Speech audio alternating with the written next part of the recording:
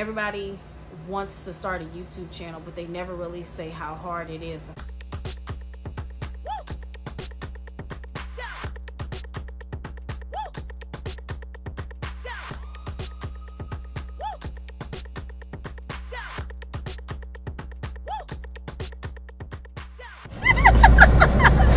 Okay, he's not recording, goddammit.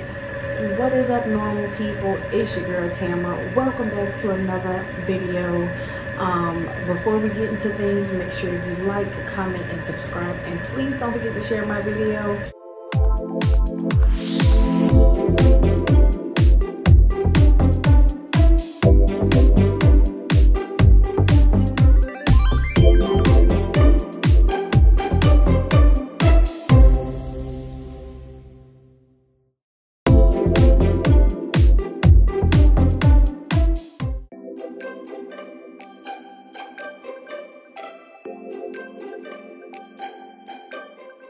Alright, so to take my makeup off, I use this. It's the Pond's Cold Cream Makeup Remover Deep Cleanser. So I just take it, put a little bit on my hand, and then I just rub it into my face and it takes the makeup off.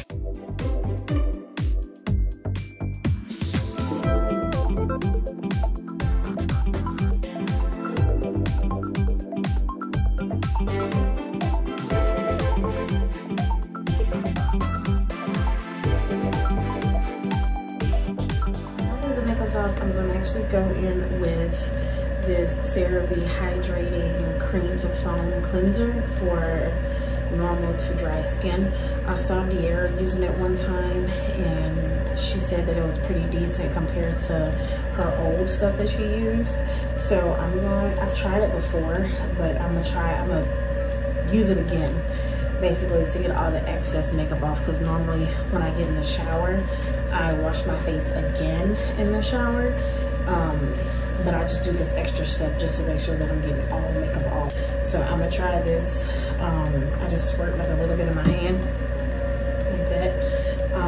I'm going to actually not use water right now. I'm gonna just rub it in my hand and just rub it in my face.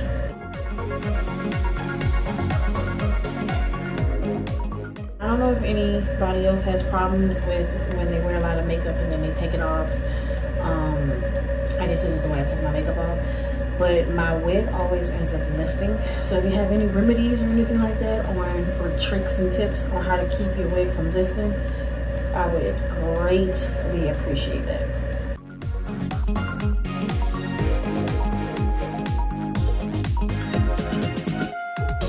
I'm gonna go ahead and hop in the shower, and then when I come out, I'll do my Q&A with you guys, and then I'll close out the video. So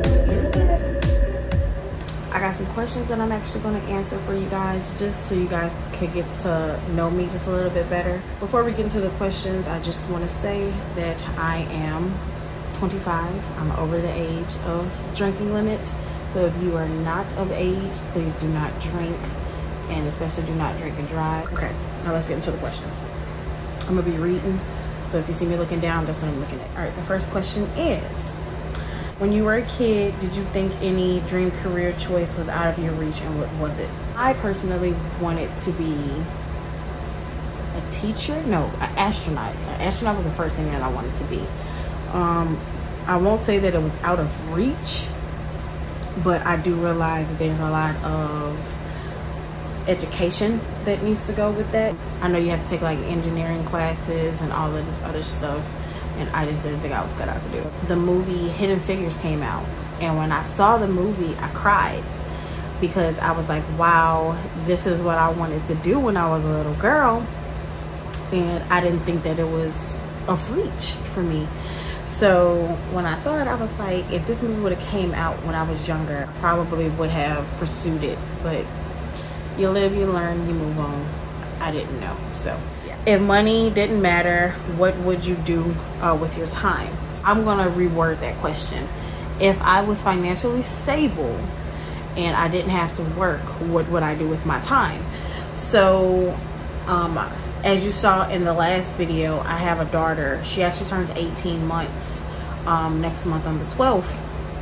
And I absolutely adore being a mother. That's probably one of the best things that I've ever done. I took like, I think 2 months, maybe a little bit less, and I kind of just spent time with her and just like enjoyed her time.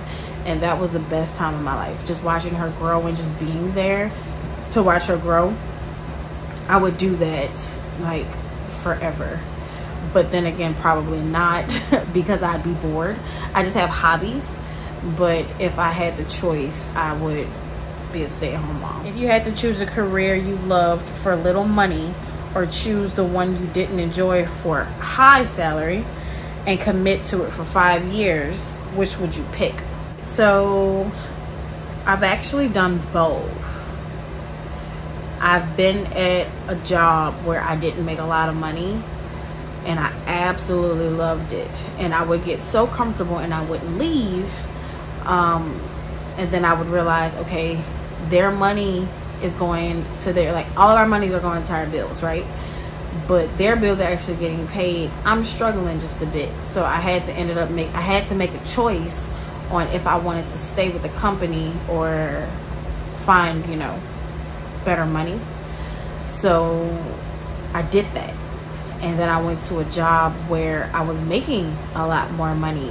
I hated the job. I worked from home. I was pregnant at the time. The money was good, but it could have been better. But I didn't know that there was, of course there were better out there, but I was just working with what I had at the moment. So I ended up being miserable every single morning getting up, and it was the worst thing in the whole wide world. And then I ended up quitting, and I took the break that I took, and then I moved to the company that I'm with now, and I'm actually making more money and I love my job. So I guess now I have the best of both worlds. But if I had to choose, because that's actually what the question said, if I had to choose which one I would do, I would choose neither. Because I have the best of both worlds right now. I choose neither. What are your main fears of starting this channel? My biggest fears as far as the YouTube channel was I was never going to record, and I was never going to get in front of the camera. That was like the biggest fear. Everybody wants to start a YouTube channel, but they never really say how hard it is. The first video is the hardest. You gotta get your pitch right. Opening up a video is so hard. Nobody says anything about that. So that's really nerve-wracking. Like, I have so many bloopers that I can probably put in where I'm literally telling myself to calm down and just talk. So that was one of my biggest fears. The other fear is that people aren't going to receive my videos well. I do suffer from social media anxiety, which is really funny because, you know, yeah, I don't have any social medias besides 2, and well, not 3 now. I consider YouTube social media, but Facebook, and that's just to keep up with my family and for them to keep up with me and my baby, and Snapchat, and that's just for me to keep up with my friends. And when you put yourself out there, comments are gonna come scrolling, especially the bigger that you get. But I know that kind of just comes with it. So and the other thing is just me not being consistent and me falling off, or me not growing the way that I want to. So that was a long explanation, but it explained what are you used to speaking to a camera? So no, I was not used to speaking to a camera. Again, I could talk for days, but it's just when you're kind of not talking to somebody, it's just a little different.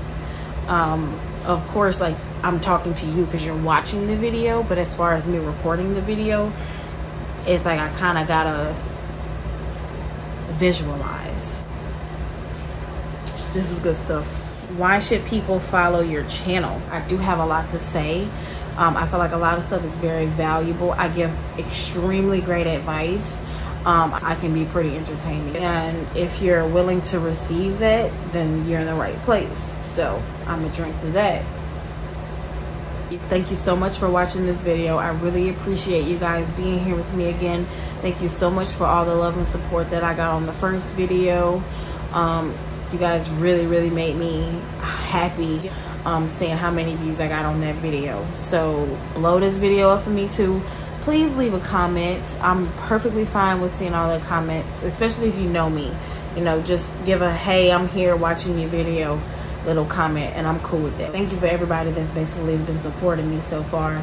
We got a long road to go, and I'm just happy that you guys are on the road with me. I'm gonna give y'all the normal YouTube spiel that everybody knows so well. Don't forget to like, comment, and subscribe. All right, y'all got it. Okay, bye.